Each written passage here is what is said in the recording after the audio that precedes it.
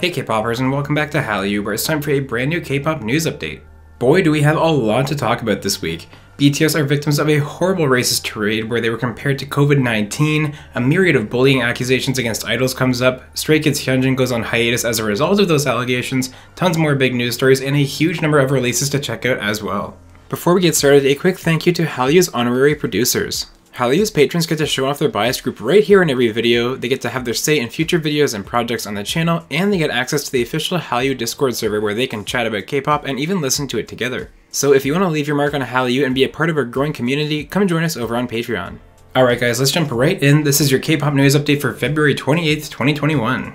Now let's kick off this absurdly busy week with a wild story about BTS being the victims of a disgusting racist tirade at the hands of a German radio DJ. So this DJ, who's part of the Bayern 3 network in Germany, started off making awful remarks comparing BTS to COVID-19 and saying he hopes there's a vaccine for them soon. And if that wasn't enough, he went on this ridiculous racist rant about their cover of Coldplay's Fix You on MTV Unplugged. I'm going to read this statement in full because I feel that it's important to show how, in addition to how racist he's being, he's just so self-centered. So brace yourselves because this is what he said.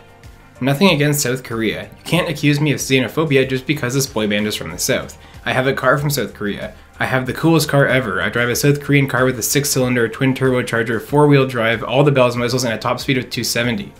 Korea rules. Well, South Korea. But BTS, yes, they actually have an MTV Unplugged now, with a boy band Unplugged. That alone is paradoxical, yes?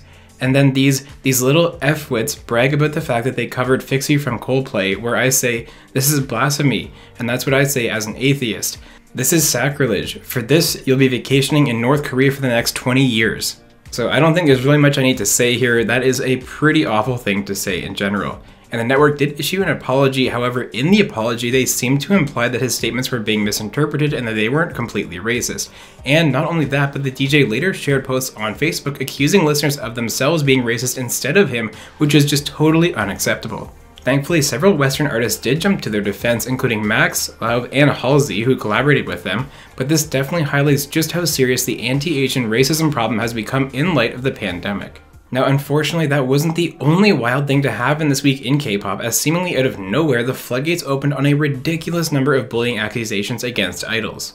Now, let me start by saying this. I do my best every single week to avoid pushing any of my opinions on serious issues onto you guys and only report on things that have serious substance. In a lot of these cases, we really don't know much of anything, and frankly, we shouldn't, as this is personal for any victims and their perpetrators.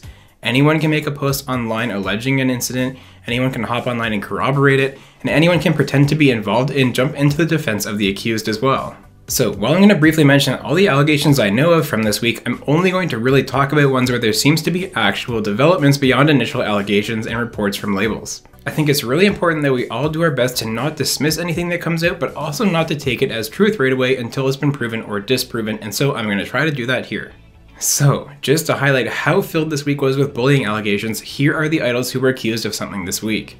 Stray Kids Hyunjin, i-dle Soojin, Everglow's Aisha, 17's Mingyu, Luna's Chu, and ITZY's Leah were all accused of various things this week, including school violence, bullying, and even sexual harassment in the case of 17's Mingyu. So, as you can imagine, just about all these idols' respective labels came out with statements refuting any allegations and preparing to take legal action. And in the case of Luna's Chu, the accuser has already issued an apology for their accusation. So I'm only going to talk more about two of these instances, and we'll start with i-dle's Soojin.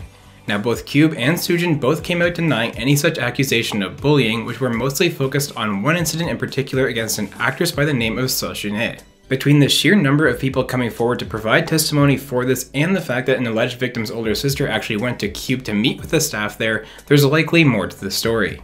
Additionally, i-dle ended up cancelling a Naver Now appearance early in the week due to this controversy, but again, I think it's unfair to take a side for or against Soojin this early on.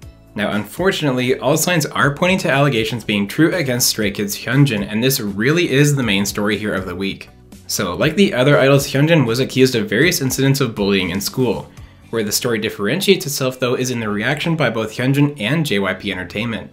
We first found out that ITZY's Yeji would be substituting in for Hyunjin as the MC for Show Music Core this week, which was the first red flag that something else was going on here. Hyunjin then issued a handwritten apology on Instagram in which he began by saying, "First of all, I sincerely apologize to the people hurt by my wrong words and actions as a student. I'm embarrassed looking back at my actions from when I was even more lacking than now, and I have no excuses. I realize that my words and actions had hurt others at a time when I did not know how to be considerate of them. Although it's too late, I will deeply reflect on my actions. In my view though, the damning evidence came from JYP's official statement. In it, they revealed that they had met with many people involved in the situation and were in agreement that the original accusations were in fact true. Then they ended the statement with this line: "We will do our best to make more careful efforts in the process of selecting trainees and artists." That is a very strong statement from the label, and it subtly implies that they made a mistake choosing Hyunjin as a trainee in the first place. And then JYP took it a step further, sharing another statement in which they revealed Hyunjin would be going on hiatus. They said in part, Hyunjin will take the time to self-reflect after halting all of his activities as a celebrity. This certainly leaves Hyunjin's future in Stray Kids in limbo, as it seems that they've been taking a very strong stance with this particular scandal. Do you think there's going to be permanent fallout from this for Hyunjin? I'd love to hear what you guys think down in the comments. Now after all that, I think we need a feel-good news story, and here is a great one from this week. So nearly a decade after their debut, Brave Girls has earned their first #1 song on the Bugs chart. Their song Rollin' passed IU's Celebrity, Blackpink's Lovesick Girls, BTS's Dynamite, and every other song to take the top spot earlier this week. From what I can tell, what happened here is that this video got posted on February 23rd, with Minyoung even commenting on the video. It racked up millions of views and seems to have sparked some serious hype around the song. So for K-pop fans who remember the infamous Honey fan cam that earned EXID their first music show win, this is pretty much a second incarnation of that. Either way, congratulations to the girls, they must be thrilled with this #1 song. And of course, I'm obligated to mention the bombshell reveal that we got from Dispatch this week that G-Dragon and Blackpink's Jennie are dating. I released a breaking news video about this just hours after the reveal with tons of information in it, so definitely go check that out if you want the full story. But as Dispatch reported, Jennie and G-Dragon have apparently been dating for over a year, and even more wild is that YG has been in on it. YG's official statement was, quote, "As this pertains to their private lives, it is not possible to confirm the news." And on top of that, according to Dispatch, YG's staff and managers have been involved in keeping the secret all this time. As I mentioned in my previous video, I think this is a really good sign that the K-pop dating rules of old are finally starting to be relaxed in the big four labels. Either way, I wish the very best to the happy couple, and hey, if you haven't rewatched G-Dragon's MV for That XX recently, you might want to. It's very interesting in light of this new reveal. Alright, now let's finally get to the new releases that we got this week, because there were a ton of them to enjoy. I don't think I dare start anywhere else except with the legendary SM boy group SHINee.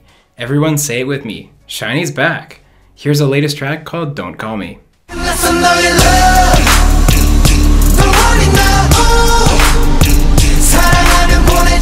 On and Off are back with a hyper-futuristic MV for their new song Beautiful Beautiful. Beautiful.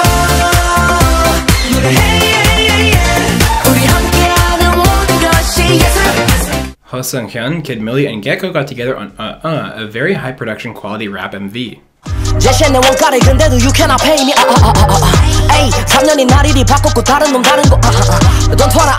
And Flying's Lee Sung-hyub had his solo debut this week under the stage name J-Don. This is Clicker. I gotta stay slow, I gotta clicker. Kimbo are back this week with Inside, an intriguing and seemingly horror-inspired comeback.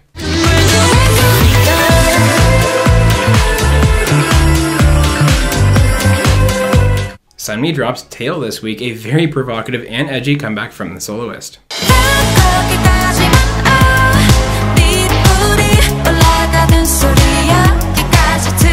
In-Lay got some help from NCT's Chun-Li in this release called Too Good.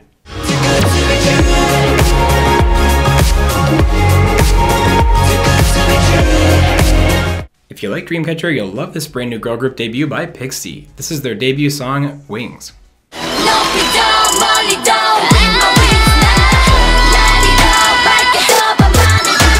We are back with this epic track called All or Nothing.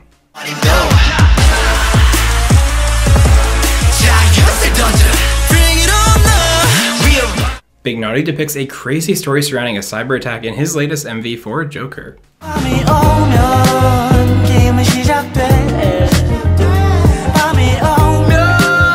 I hope you've got tissues nearby because CL released this memorial song for her mother who recently passed away. This is Wish You Were Here.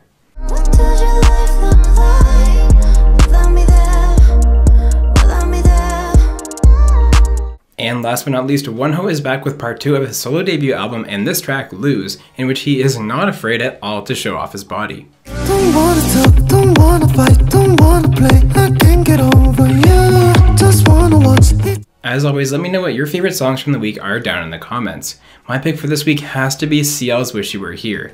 As much as I want to pick SHINee, some things are bigger than K-pop, and CL's heart-wrenching, authentic tribute to her late mother is on a whole other level. Alright, now let's get back to the news where we found out that Day6 are working on a new album. The plan for them is to release the album as a full group in April.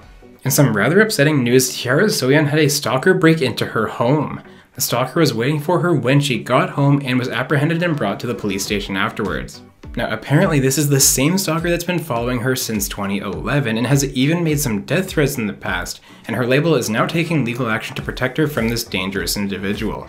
FX's Luna has created her own entertainment agency.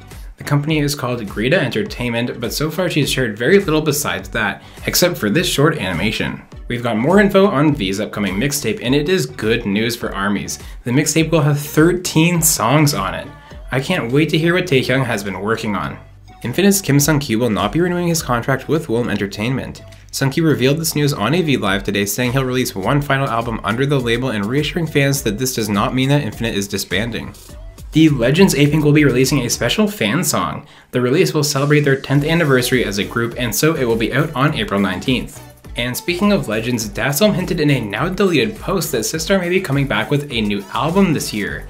So for those of you who are following along at home, that's a SHINee comeback, SNSD rumors, 2NE1 rumors, an Apink comeback, and now Sistar rumors. Is the year 2021 or 2012? EXO's Chanyeol will be enlisting in the military very soon. SM released a statement sharing that the official date of his enlistment is now March 29th and said there would not be any special events leading up to it. Rookie girl group Weekly are keeping a strong pace with another comeback. They revealed this week they'll be dropping some new music in March. Guhara's father has won his legal case against her birth mother for unpaid child support. The details of the case show that the mother didn't even attend the hearing and only sent her lawyer, a move that is completely on brand for the deadbeat parent.